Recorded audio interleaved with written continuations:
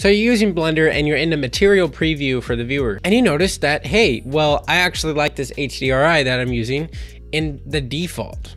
And I like all of these. I think this one's pretty nice. It's got some warm lights. I like this studio setup. It's got that harsh lighting and kind of the soft boxes as well. I just like this setup. It could look nice. Yet when you go to render view and you uncheck scene world, you think, oh, hey, look, I still have this.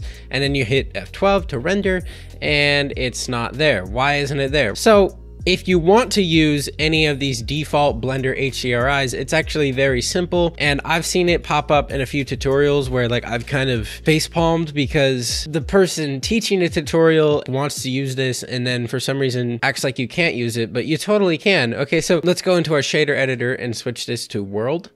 And then we're gonna add in a environment texture, Shift A environment texture, plug that into the background, and then click open. Now I'm on Windows 11. I know a lot of you are probably on Windows 10 or Mac or something like that, but it should work either way.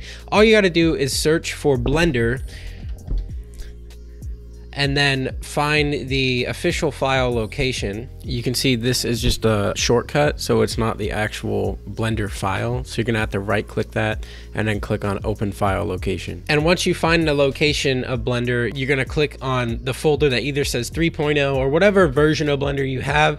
You might be 2.9, so you would click on 2.9, but I am 3.0, so click on 3.0 and then click on data files and go down to Studio Lights.